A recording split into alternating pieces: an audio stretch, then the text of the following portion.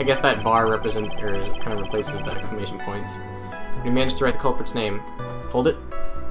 Right. The culprit's name. Yeah, I was surprised too. I didn't want to believe it, but was the name of the client? Whatever, fuck. I don't know. It was the name of my client. Okay, I don't like saying it, but it was. Defendant's name Maggie, sir. Press. Are you absolutely certain? Sorry, pal, but that's what it said. Well, that didn't do anything. Well, we might get a little bit more. This is a picture of it. No matter which way you look at it, it still says Maggie. He's got a point. Hey, hold on. Huh? Don't harm me. I know the picture says Maggie, but... Do you think it's like different spelling? That's it. I just feel kind of off about this picture. Send some evidence. What? That's spotting contradiction. That's what spotting contradictions feel like. I better check the court records again. Alright, so let's go. Actually, let's just keep pressing. Why not? Okay. That's the last one. Just press on that. This piece of evidence in the glasses, it's hard to say she's not the culprit. Hold it! And you're certain that it was the victim who wrote the name on the ground? There were scratches on his fingerprints from the left sand. And there are grains of sand stuck under his pointer fingernail. It certainly seems that the name was written by the victim himself. That didn't go well. If it really was him, then we're in a lot of trouble. Don't give up. Keep that fighting spirit going. I'm glad you're all pumped up, but... I really want to see your special move, sir. Oh, it's a special move. My what? What about your penis? You always look so cool when you present evidence. Present evidence? Enlighten me? Or Sure. just, that.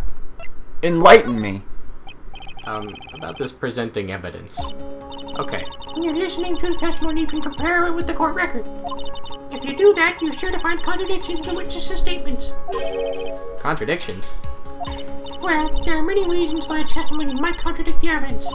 The witness might be lying, or maybe they're just mistaken. And?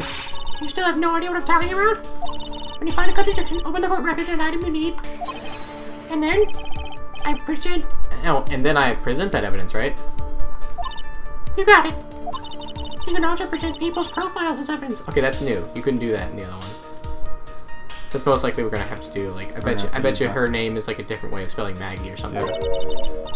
With so many items, you make sure you present the right thing. Sounds complicated, but I'll give it a try. You're pretty good at this. Well, being praised by a pro, I don't know what to say. Alright. So we go back to that one. Yeah. Push a bench. No, was it that one? It just said Maggie. Okay, so go to plus. Okay, so yeah. What? No, don't. It's just telling you can do that. Oh, okay. So go to profile, so press plus again. Okay. Yeah, it's different spelling. So just overhead seems to work better. Here. But faster. Here. Oh shit! Just hit the mic. Good hit job. the mic like an idiot.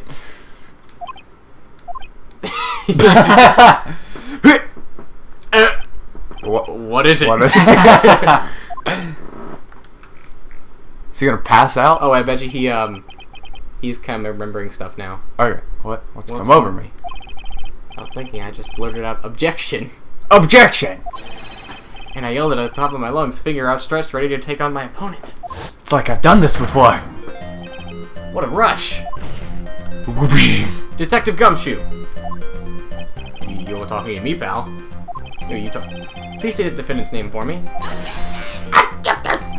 What are you trying to prove with this futile excuse, Mr. Wright? You'll see this is a very crucial line of questioning. Actually, Mr. Payne, you can answer. The defendant's name, if you please. Where is that ridiculous question coming from? The defendant's name is, Maggie Birdie. I think someone needs to check the court record. What? It says right here that it's Maggie Birdie. Ah! Looks like the bird caught the cat napping. What's going on here? I have no idea either, sir. As you can see, the victim did indeed leave the name Maggie. However, the defendant's name is actually spelled M-A-G-G-E-Y. This is a blatant contradiction of the facts. Oh, how about that? I haven't even noticed.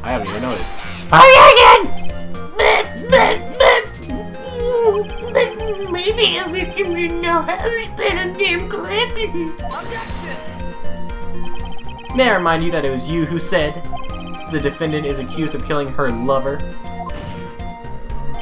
If they were truly lovers, it would be impossible for him not to have known her name. No! Can you scoot over a bit? Oh yeah. I just feel as though I'm kind of farther away from the mic. And also I want to fix it. The pop filter. Because I hit it like a moron. Whacked it. This is very true. Mr. Payne, Yes, Your Honor. are you absolutely certain that the defendant and victim, Dustin Prince, were, in fact, lovers? Yes, I'm quite certain, Your Honor. They were a well-known couple in the police force. Detective Gumshoe, please testify to the court of the relationship between the victim and the defendant. Yes, sir. I wonder if he's going to be our only witness. I guess so. Officer Prince and Officer Buddy had been going out for half a year. It sounded like they were even talking about marriage. 6 months, Jesus, that's The quick. day of the incident just happened to be the victim's birthday, sir. Officer Buddy had gotten Officer Prince a present. It was something she had gotten over 2 months ago. Herpes? I should know, because she came to me and asked what she should get for him. Oh, those two sound like they were close. Nevertheless, tragedy struck. Yes, I see. You may cross-examine the witness, Mr. Wright. Okay.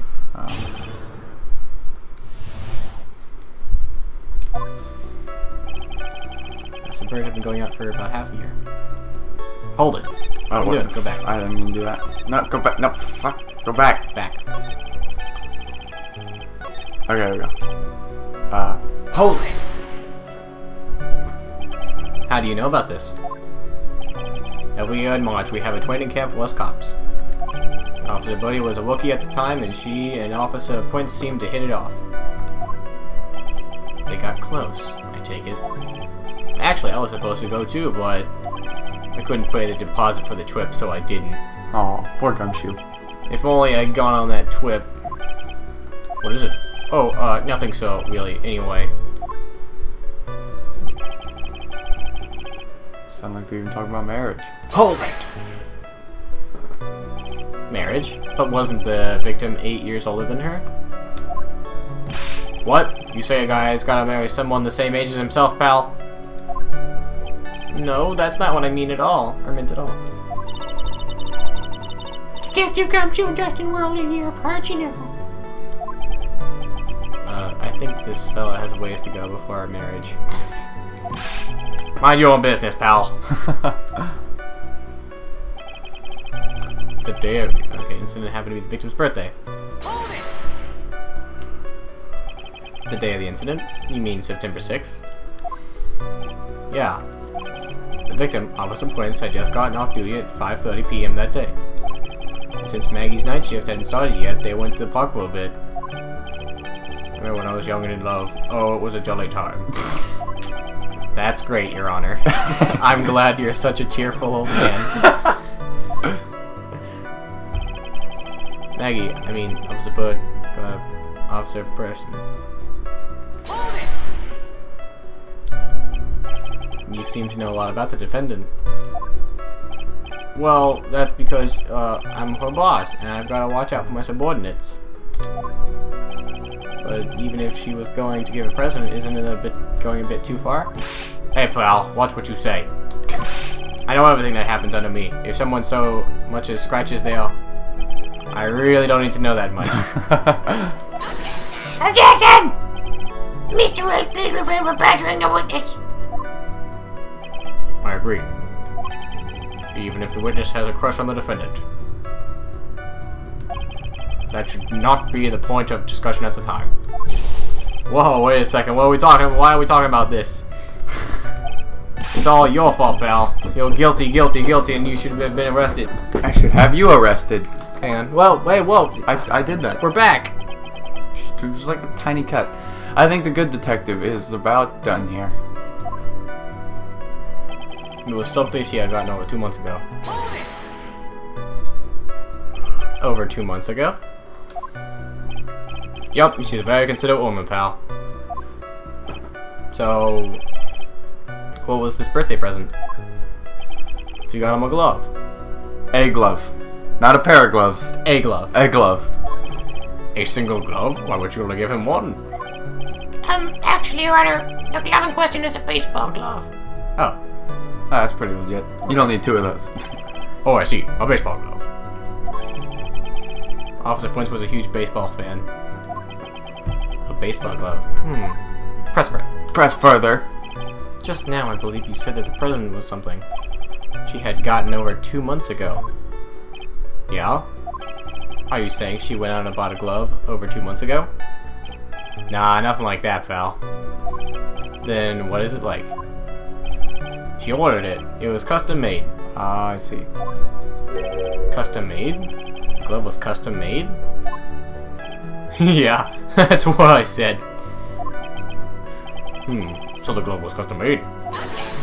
What does there object to? Your Honor, I really don't see how this glove is related to this case. Oh, that makes sense though. Yes, it would seem that there is little relevance. What do you think, Mr. Wright? Do you think this glove is really relevant to the case? Of course it's relevant. Yeah, why not? I don't know where this will lead me, but... Of course it's relevant! That glove is the key to this whole case! Yeah! Yes, bluffing to the max! Now this is the Mr. Wright I know. I'm so happy you're back, sir. I was wondering how long it'd take. This is great. Impressing people. It feels like I've done this before. As if I used to do this, squeezing information from even the most tight-lipped people. It's like I've been in a game before. Very well. If you are that convinced, then let's hear some more about this matter. Actually, I brought the glove with me today. And? Why didn't you say so earlier? Hurry up and show the glove to this court. Well, I didn't think I had to do anything with this. It had anything to do. Anyway, this is it, sir. A yellow... It's frickin' yellow and has fingers. It's, rather yellow, isn't it? Kinda looks like bananas. It does look like bananas.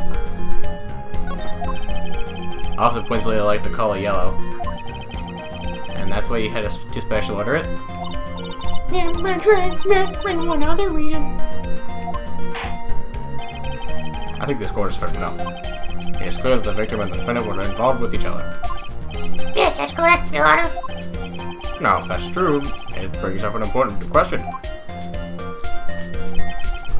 Was the name Maggie really written by the victim? I see your point, Your Honor. Detective Gumshoe, please tell the court a little more about this name on the ground. Yes, sir. Writing on the ground. Oh, I bet you I think I know what it's gonna be. Alright, we'll see. Alright. First looked into the handwriting, sir. Unfortunately, we couldn't confirm that it was the victim's handwriting. Okay. Next, we checked the victim's pointer finger. We found out that there was sand trapped in the victim's fingernail. There were also scratches on the skin that were caused him by writing on the ground. From this, we could confirm that the victim wrote his name with his right hand. That's probably it. Okay, you got any idea yet? It's gonna be, the glove's gonna be like a right-handed glove or something. Or a left-handed glove. Because he would... The glove goes on his right hand because he's a left-handed person. He throws with his right hand, which would be No. what it's...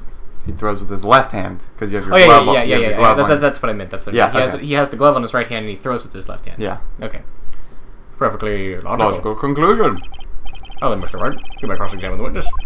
Thank you, Your Honor. First, let's take a look at the glove first. Okay. How do you just do plus? Yeah, and just look at it. And just press A. Don't like swing the remote or press minus. Got it. Okay. Just take a look at the glove. Da. It was custom made. Oh, there's no. It doesn't say that it's left or right. Maybe go to profiles. Press plus again. Profiles. Maggie Birdie. Seems victim dating. Nothing. Alright, press B. Let's get out of it. Okay. Alright. Handwriting. First victim, Press. the handwriting, sir. Hold it! What? Can you really determine handwriting based on a sample written in sand? Here, that's why Emma chose how Emma chose. We're not a bunch of simpletons, pal. Scientific investigation in the country is actually pretty good. I believe it's time to get back to the real point. Agreed, Your Honor. So, what was the result of the investigation? Unfortunately, we could not confirm that it was the victim's handwriting. So, in the end, you couldn't confirm it? Hey, don't you look down on us. I told you. We're not a bunch of simpletons, pal. Everyone knows you can't find out everything you want from a scientific investigation. What? I've never heard of that before. Me either. Nor I. I've never heard anything like the police academy, sir. Okay, so I made it up. Anyway. Next, we check the victim's pointer finger. His pointer finger? You know, one you're always pointing and waving around at people's faces? Oh, he does do that a lot. Don't tell me it bothers you. Every time you do it, I have a mini heart attack. It's like you're trying to kill me, pal. In any case, You have the victim's index finger, correct? yeah, well, we figured there should be something on his finger if he had been writing in sand. And the results? Found that there was sand trapped on the victim's fingernail. And what does that prove?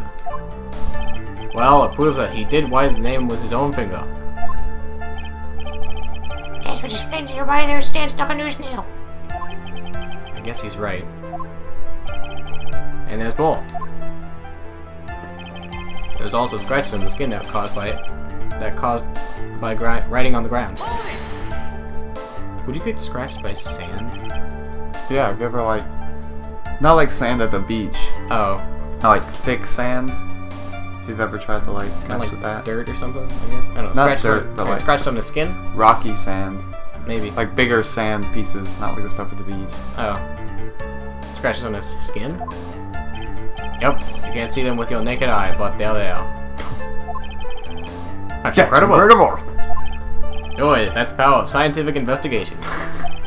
Yeah, they were so small we had to use a magnifying glass like a really strong one.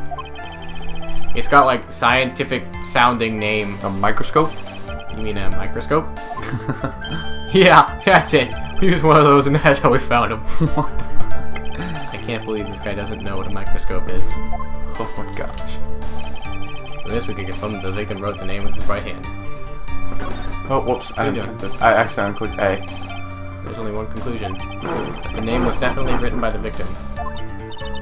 But don't you think that's really strange, sir? stop moving. I'm trying not to, but If I'm Dustin really uncomfortable. wrote that message with his right hand, do you think I would have gone through that much trouble to get him his present? The present?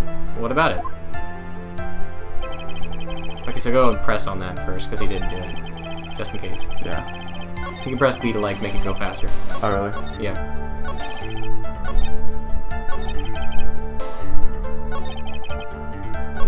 That's the right. Okay, press. Okay. Press. Are you absolutely sure? I believe in the power of science. The power of science. I wonder if my evidence is solid enough to counter with... Listening to this, you would think that there was only one conclusion. The name was definitely written by the victim. But you don't think that I really was... Oh, okay, we already saw this. Hold B. Okay. If he really wrote it... So... I think it... Well, let's take a look at all the evidence first. So let's go to evidence. let's see. Press A. And, okay, so it's my all-important badge. It shows that I'm a defense attorney. Got it. Found this in my pocket, but I don't think it... Okay, that's just cell phone. Time of death. 6 man. Broken neck. Body's also covered in bruises. Wait. Well...